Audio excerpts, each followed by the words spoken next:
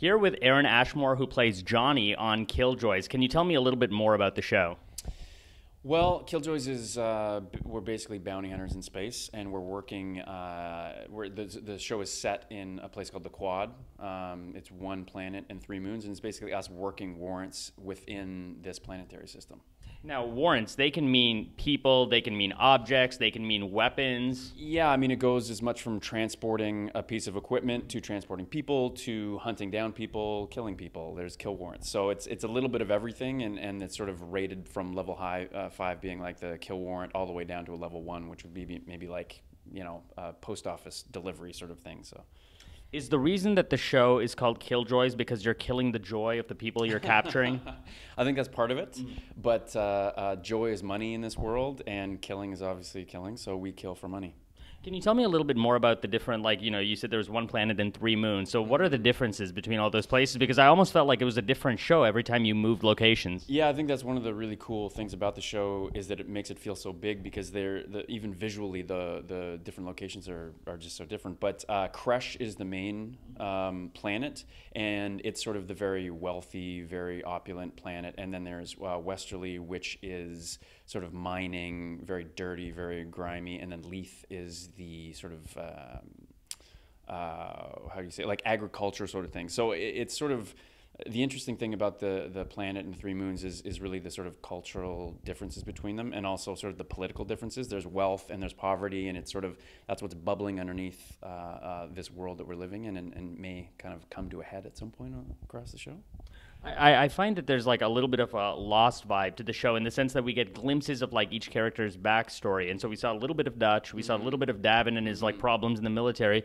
But, it's been pretty mum in the first 4 episodes about like Johnny. So either he doesn't really have an interesting story, or he's got like he's got like 5 kids or something. Well, I think, we do a 10-episode season. So I think you have to make choices as you can't cram it all in. And I think that the really interesting thing about John is that he is sort of the glue that holds this team together. I think that's his position. Like, I think if they all had secrets and back pass, it would be a bit crammed. So I'm hoping that if we get a 2nd season, we really get to delve into John's past, because I think there is, well, in my mind anyways, I think there is some interesting stuff to discover. But yeah, it's really, the backstories are sort of more focused on Dutch and Davin, and then Johnny trying to have to like deal with that and hold it all together. Johnny seems to be a little bit insecure, and that was the sense that I got, especially when Davin joins the team. Do you feel like that insecurity is just because, now his brother is there, or do you feel like that insecurity is there because I've got a thing for Dutch? Now all of a sudden my like macho man brother shows up and she likes him better. I don't think that's what it is. I think he's insecure about his place on the team. I mean, obviously his brother is like a super soldier, incredibly good at, kicking butt and stuff. So I think he's worried that he's going to be replaced in that way. I think he feels really useful and really a part of something working with Dutch, and now that this new element is coming in, I think it's like, well, what's this going to do to our team? Is it going to tear it apart? Am I going to have a place here anymore? So I think it's more that than the romantic element. Yeah. So you don't think there's going to be like a Pacey Dawson, like Sophia's choice that Dutch is going to have to make at some point? No? It's just been done. I mean, who knows in further seasons, but I think that the interesting thing about these people is that it's really almost like a family in a lot of way, and like that bond and I think that's sort of a little bit more interesting than the classic love triangle, because we see that a lot. But who knows where things can go, but at this point it's not really a love triangle. Usually when it's sort of like a team of good guys trying to get bad guys or capture people, it's a much larger team of good guys. I'm thinking sort of like the Avengers. And the thing that I like about the show is that it's only a trio, which means you really get to learn about the protagonists. Do you feel like that's one of the really good elements about the show? And do you think that the show will add a new Killjoy at some point?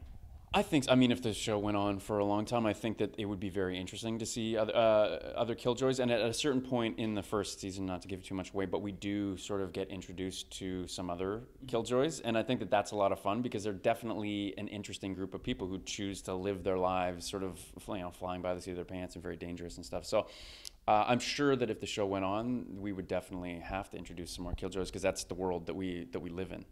You've worked on so many different types of projects. Can you talk a little bit about the genre of sci-fi and what the appeal is for you?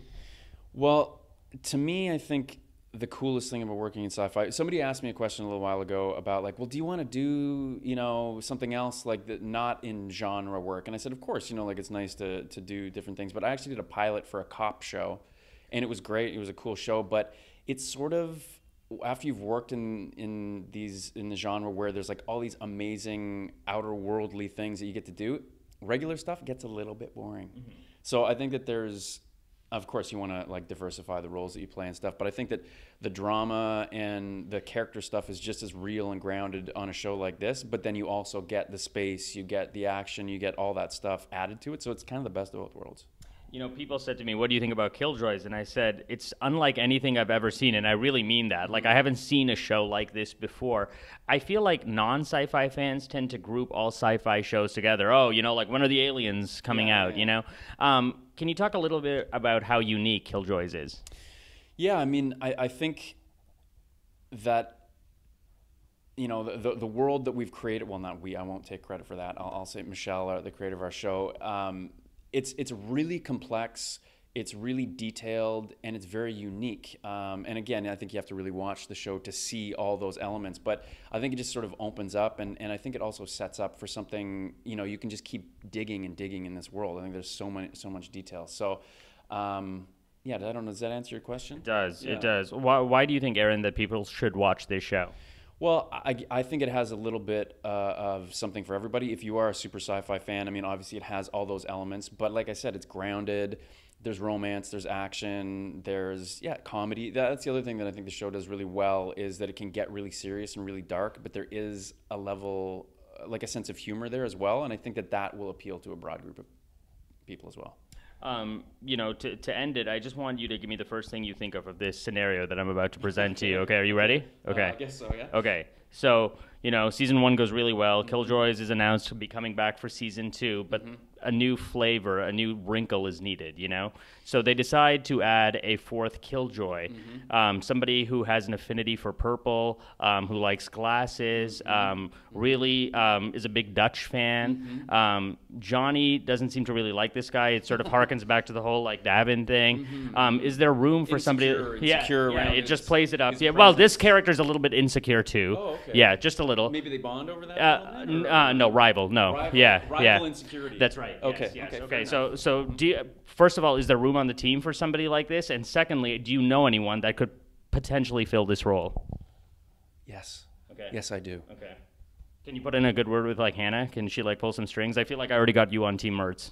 I will definitely have a talk with her. I don't know how your interview went, but we'll check that out. And I think you got a good shot at this. I'm more of a not a Killjoy, but more of a Bringjoy to the set kind of guy. We might need that. Okay. Yeah. Okay. Perfect. Awesome, Aaron. Thank you so much. Thank you. June 19th on Space Channel, Killjoys.